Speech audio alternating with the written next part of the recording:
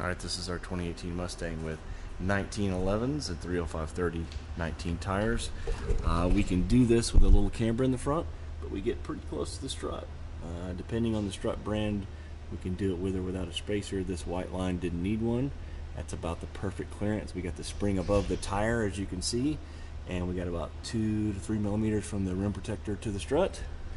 And when it's on the ground, it's actually tucked up under the fender. It takes about 2.5 to 3 degrees of camber, and we can do that with a lowering spring in our camber plates, or of course with coilovers in our camber plates. Same on the back, 1911, very different offset. And instead of using a big 30 mil spacer and using a rear on the front, we do 2 different offsets. Out back, there's actually more room than up front.